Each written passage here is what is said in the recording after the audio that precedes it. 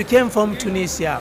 Tell us, how was it in the second leg of the Confederation Cup against Club Africain, your home team? Even me, till now, I'm not believing that we beat a Tunisian team there at home. Why? Because Tunisian team at home are very difficult to beat. Honestly, are very difficult to beat, and we may be very thankful to our player for the good match that they did. That match, it was honestly, it was very good match. How was it before the game?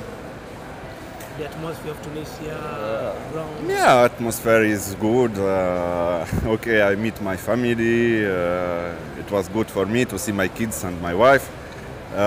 For the players, everything was good because thanks to GSM and to the club that they organize everything well.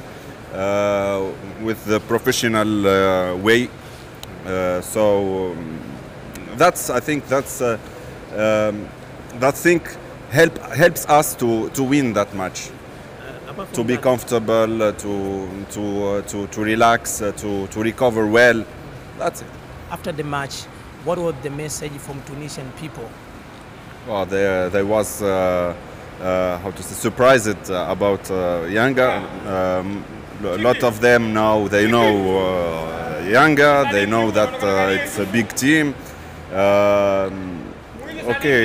Fans there of other teams, not of Club Africain, fans of Étoile de Sahel, Espérance de Tunis, was very happy. They will support you, guys? Yes, they was supporting Yanga.